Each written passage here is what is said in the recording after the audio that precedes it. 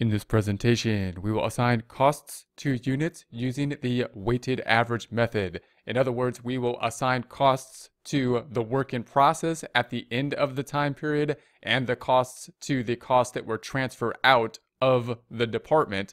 The total of those two will equal the total costs that we need to account for. So we're going to use this information to assign the costs to units to determine the amount of the cost that is still in work in process for the department and the amount that was transferred out of the department, out of the work in process.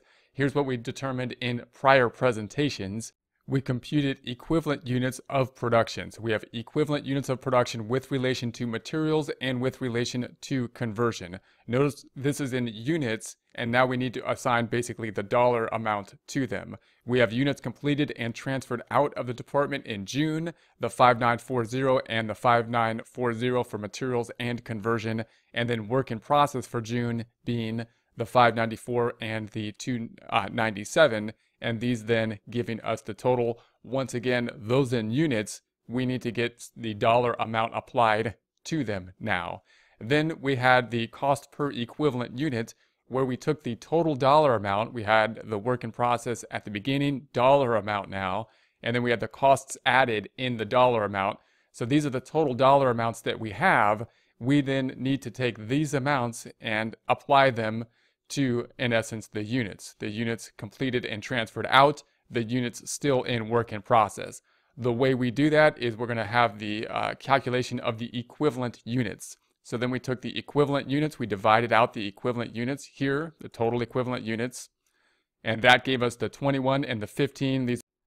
Now we're going to take the units that we calculated last time. We'll start off with this 594 for the work in process at the end, and the 297, and then we'll go to the 5940 and the 5940 and apply them out using the cost per equivalent unit. So we're going to have the ending work in process equivalent units was the 594 units, and then the 297, this is the ending work in process amount. Then we have the cost per equivalent, which was the 21 and the 15 in dollars, units, dollars. If we then multiply those two out, we get the 12,474 and the 4,455.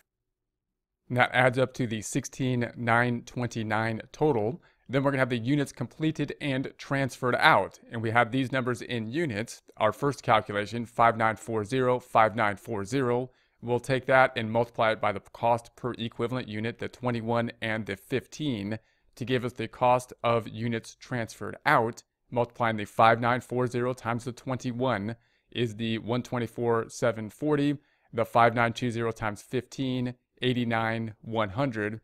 The 124,740 plus the 89,100 gives us 213,840.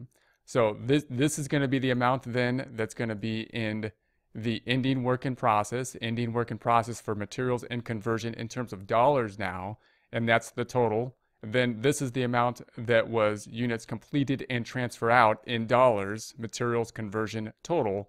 If we add those up, we get the 237.69, which should apply out to the total that we determined that we were going to calculate out. In other words, it ties out to our total costs. So we already had our total costs. Now we used those total costs. We used the cost per equivalent unit to apply out this total cost between the two segments of ending work in process, the costs that are still in the department, and the units completed and transferred out, or the costs that were transferred out. And then this, of course, will be our check figure, which should tie out to total costs.